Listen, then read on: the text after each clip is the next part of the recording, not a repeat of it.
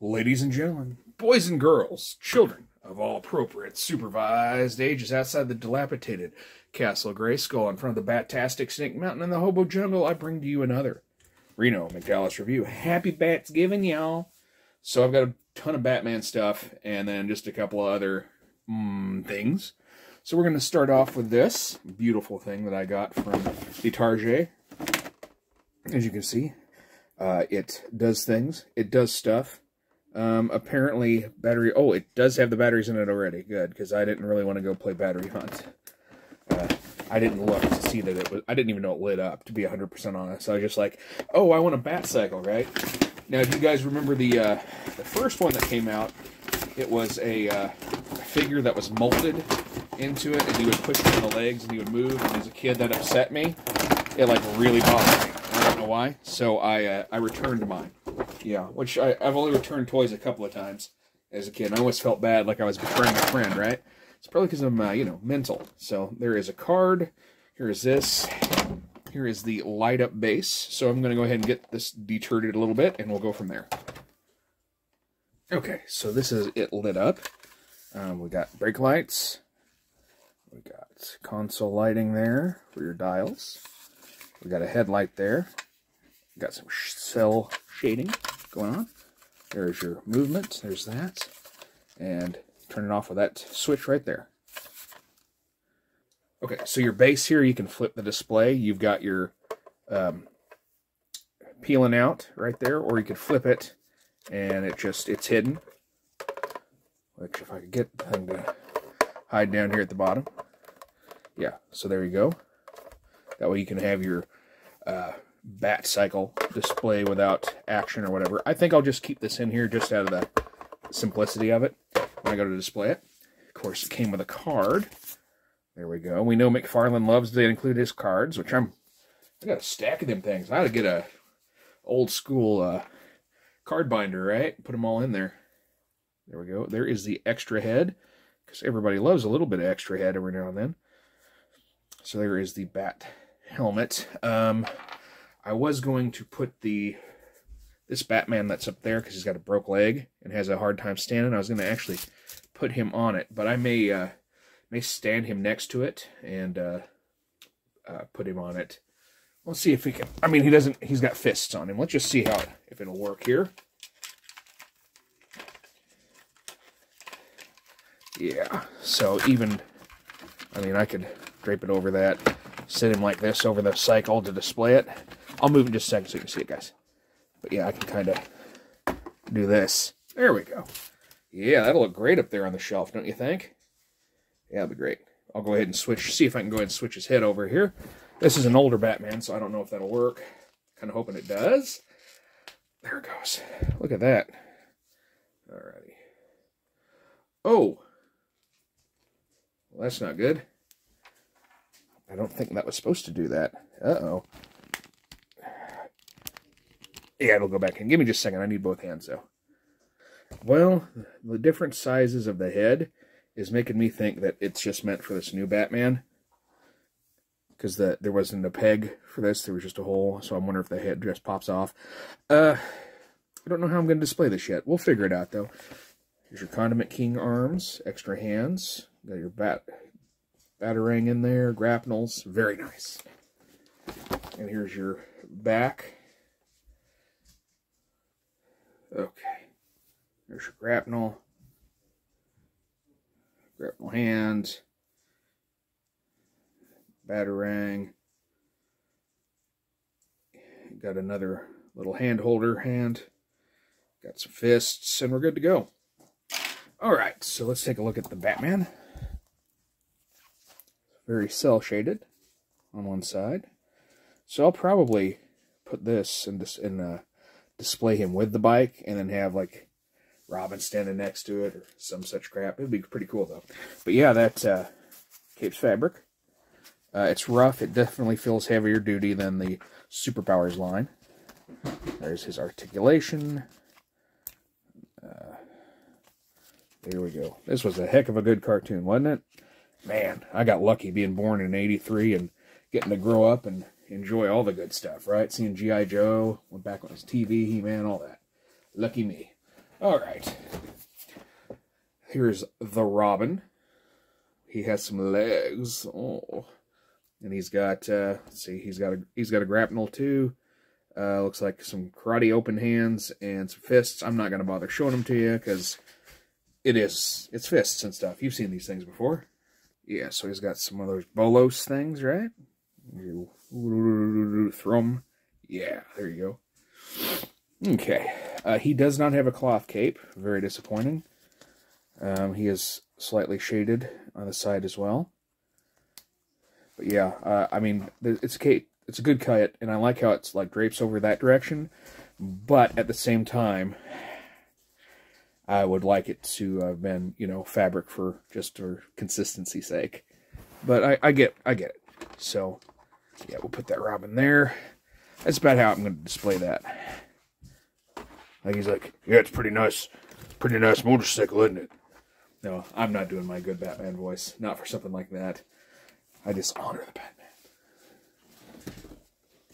Alrighty, so here we go. That's my Wolverine voice. Now I'm trying to do it, and not trying to do it. It's embarrassing, and I apologize. Oh my gosh, there's Mr. Freeze. Here. Oh, hey, how you doing? It's Macho Man, too. There we go. And then, so yeah, I went ahead and took that out of the package like an idiot, because I was sitting there talking and not paying attention. You know what sucks? I didn't get the Scarecrow yet. Yep, so I'm going to have all these parts, right? Just hanging out, living the dream. Nothing.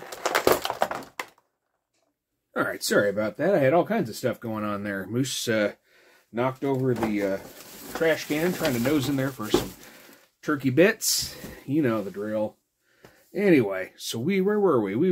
We had just got him out of the package. Okay, this tank is removable, as is his dome. Come on. There we go. So who would you like to see play like a serious Dr. Freeze in a movie? How about that? That's a good question for you. There's that. That's pretty cool. And of course, his iconic gun. He really scared me when I was a kid. Like, I was surprised as a kid how scared I could get of, like, the Joker and stuff, because in the movie, to me, he was just kind of dumb, right? I mean, not dumb, but he was always just a generic bad guy, right? But he was just way more twisted on the TV show. Really? Are you just going to be a pain in the butt to fit in his hands? You are, aren't you? Yeah, let me pause it, guys. Oh, no. Well, shit. That's junk. Whatever. Well, that sucks, but oh well. It is what it is, as that old horrible saying goes. There is his tank. And his fishbowl rolled off somewhere. Oh, there it is. There we go. Hold on. Here we go. All right, let's put Broski together here. Yep, there's a little slot there that it slides into.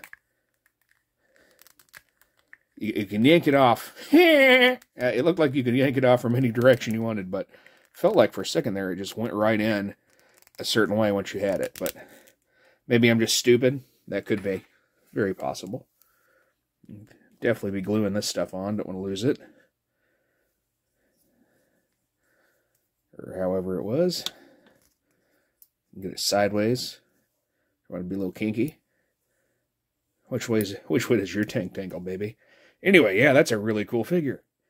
Of course, I knew it wasn't really going to have a lot of great articulation. It swivels there, but yeah, that's really cool. I like that.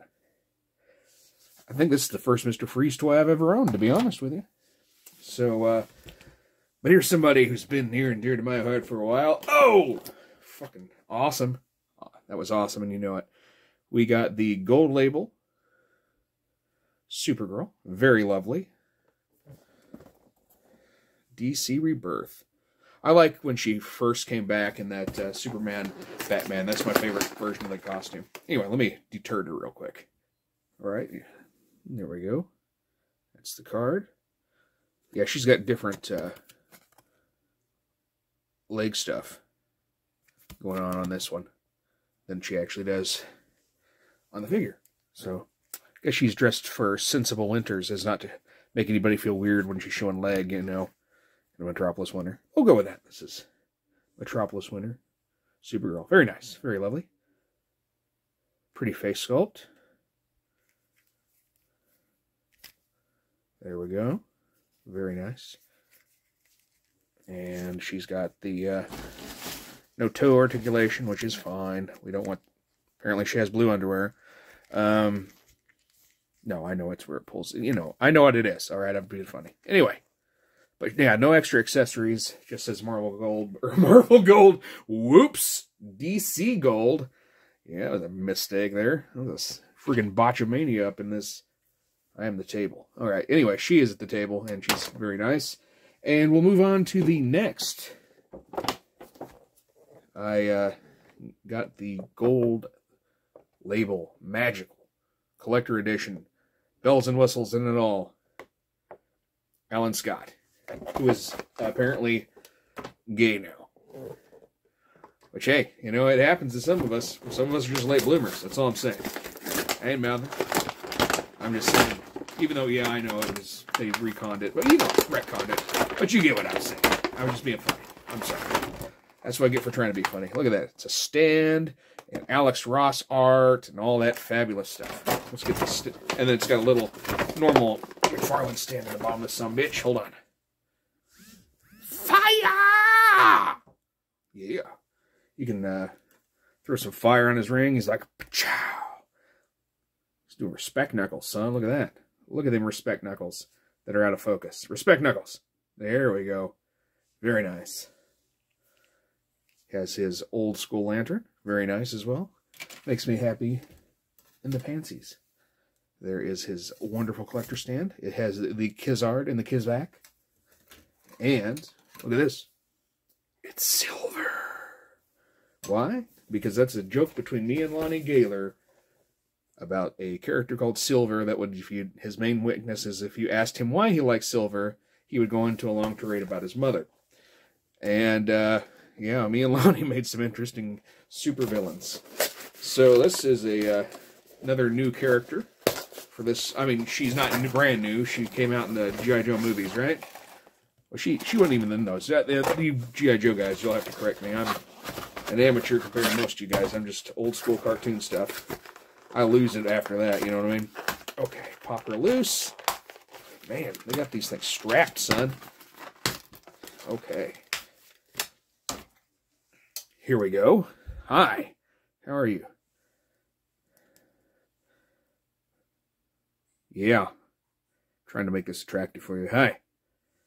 She's like, she walks in. She's all like, hey, guys.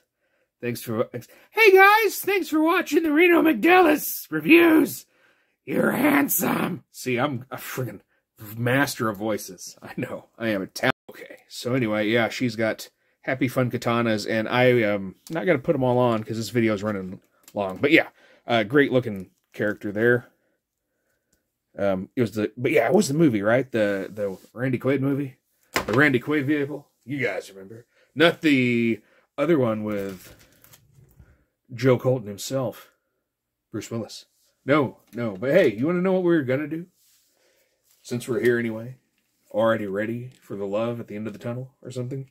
We've got Alan Scott. Well, hello, Twinks. How are you? I'm Alan Scott. See? I like that. Alan Scott. And then he's all like, hi, I'm here for the love. I'm a good man. You know, yeah. He's a good guy. And you know what? God bless him. All right, here we go. If he breaks down the door to Castle Grayskull, not only will he be the first one to do it, he'd be the first gay one to do it too, right? Well, technically he'd be the first everything. So he could like really brag on that one. All right, ready? And, oh, no dice. Mr. Freeze. Oh, no. Helix. Part of Condiment Man. Missed. Okay. And, of course, you know it, baby. We got to see if this thing is worth it. So, rev it up. You ready? Well, hey, I'm going to do it like right here. We're doing this now, guys. Be good to yourselves. And remember, free the figs. And Budden, and... Oh, no. Sorry. Sorry, Batman. Sorry, Marco.